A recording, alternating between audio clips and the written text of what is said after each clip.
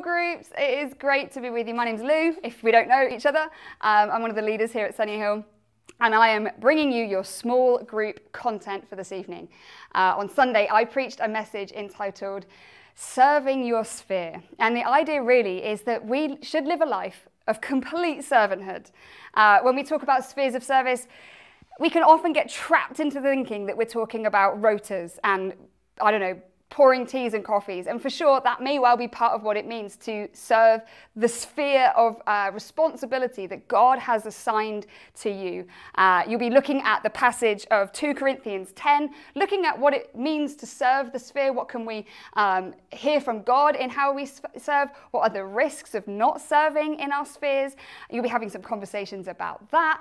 You'll be talking about things that areas it can grow in. I really love it if in this small group, actually, you would spend a lot of time talking about your testimonies, talking about what it is that maybe God's spoken in and through you as you have stepped out, as you have decided that actually you are going to take responsibility for the area of service that you find yourselves in. Because we all find ourselves in a sphere of service. That sphere of service, I'm saying sphere of service a lot. It's happening a lot. But the sphere of service that you serve may well be your family. It may well be your workplace. It may be your colleagues. It may be the mums at the school gates or the students that you sit next to at school or university. These are the people that God has assigned to you. And I use this as a measure. He has measured off to you that you are responsible for, and that your life really should exist in a posture of willingness to help, willingness to reach out, willingness to share the good news of the gospel of Jesus with them, willingness to disciple them along that journey too. Each one of us have been invited into this journey, and God is thankfully willing to partner with us in it by giving us his Holy Spirit. And so I would love it this evening if you would have a good conversation, have a good chat, find out exactly what it is that people love to do, how they've heard God, how they've been used by God, and what it really looks like when each one of us come together and build something strong. Because ultimately, Sunny Hill, that is what we're called to do. We're called to join together to build his kingdom, to extend his kingdom. And Dom this week has been away. He's been in York, and he sent a little video that he would like you to check out. It's a video of him walking through the walls of York. I didn't realize that York was built inside a wall, or at least there are walls everywhere in York. And it gives you an opportunity to see the size and the scale of the walls of York, and how that can be a bit of a picture of what it's like for us as a church to stand shoulder to shoulder, to build something significant and strong for the kingdom. Over to Dom. Nice to see you. Have a great night. Enjoy small group. This week I have been in York, in the city of York, and it's just an amazing, breathtaking place, largely because of these amazing walls that completely surround the city, like the whole thing. It's like over 2 miles long, and these walls have stood for millennia. Literally, these walls have been in place, that the foundations established since like just after the days of Jesus, so they've been around a long time.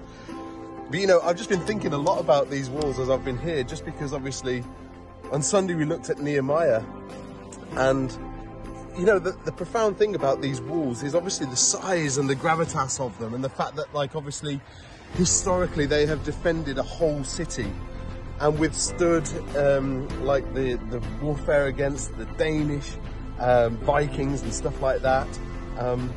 But what I love most about these walls is that there's not one stone that has been laid that hasn't had hands on it. And what I mean by that is this wall didn't just appear.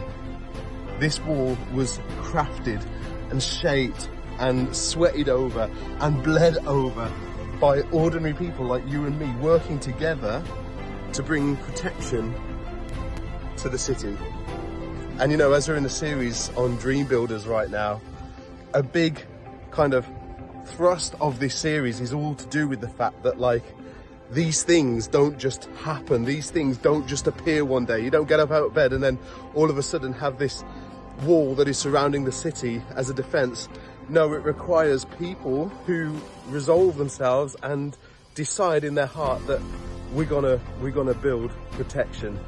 And I love the fact that this took swarms of people, communities of people, standing shoulder to shoulder, right next to each other, laying one brick at a time. And it's just amazing look at that. Just look at that. And so as we think about the series Dream Builders, just hold that at the forefront of your mind. That, if you like, things like this, they don't just come up out the ground. They require people to co-labour in community, with energy and with effort, to make the dream a reality.